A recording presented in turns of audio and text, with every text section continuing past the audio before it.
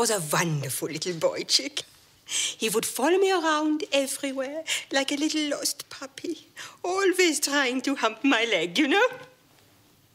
So he'd express his affection physically as a child? Oh, yeah. He was very proud of his little schmeckel when it popped up. Sometimes I would have to slap it on the end and say, "Get back in your house, little mouse." And he would cry. And Jacob and I would laugh. Jacob is your husband? Yeah. So that's also what we would call Siggy's Winky. You named your son's penis after his father? Yeah. We thought it was most amusing. And was Siggy comfortable with that? Occasionally, he would get upset and hit the thing until it went black and blue.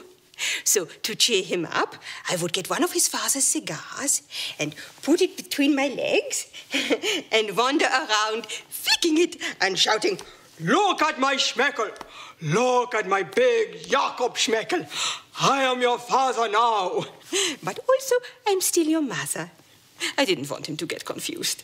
Goodness.